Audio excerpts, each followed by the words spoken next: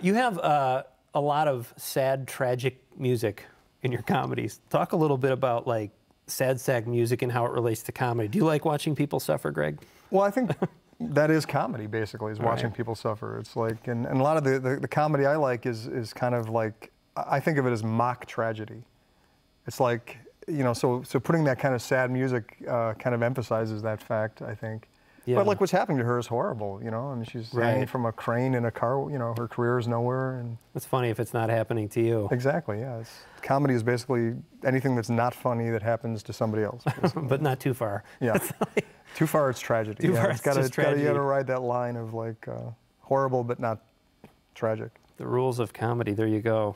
Do you know an actress like Joni or Joan Sweeney? Was this based on any one particular person? Or? Well, there's a lot that Judy herself could relate to, I think. Oh, really? Because there's a scene in the movie where Michael Lerner's telling her he got her a gig at a comic book convention or one of those autograph things where you.